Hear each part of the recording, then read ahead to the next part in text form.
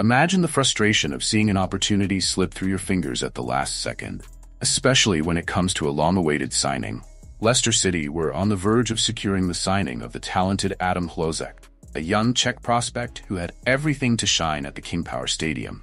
But what seemed like a done deal, with City lining up the final details, suddenly turned into a nightmare when Hoffenheim stepped in, completely changing the game. If you are passionate about Leicester City and want to stay up to date with all the news, transfers, and analysis that touches the hearts of our fans, subscribe to the channel right now. And to those of you who are already part of our community, a huge thank you. Your presence here is what motivates us to always bring the best. Now let's continue. It's almost like a suspense film, where the hero is about to achieve his goal, but is surprised by a cunning rival. City already had a loan deal with an option to buy for Hložek, who would join from Bayer Leverkusen to strengthen the attack. However, the transfer clause that favored Hoffenheim, due to a previous sale and a possible windfall from another player, meant that the German club jumped ahead in the competition. And the most intriguing thing?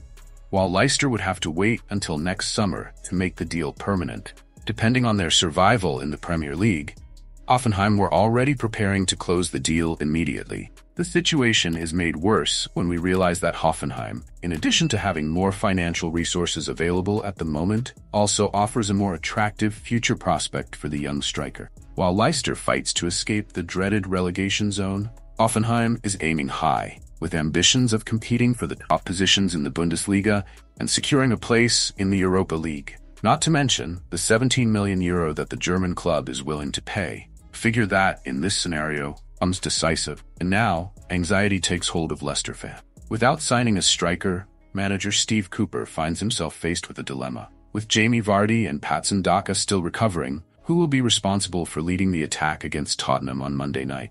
The options are limited, and the pressure is only increasing.